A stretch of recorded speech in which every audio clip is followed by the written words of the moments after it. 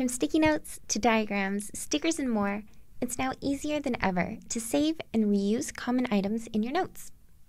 Say hello to the Elements tool. Anything you draw, write, or add into your notes can be saved as an element to be easily used again. The best part is that its format is also preserved. It's not just an image. That means you can edit something after inserting it into a new note, or even create templates to use again and again. That being said, you can also import images or PDFs as new elements.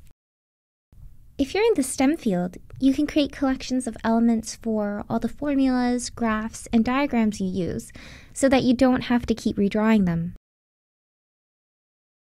If you're a big user of stickers, now you can add them once into Goodnotes and save them forever. No more endless cropping or copying and pasting. Goodnotes already comes with 5 default collections of elements to get you started.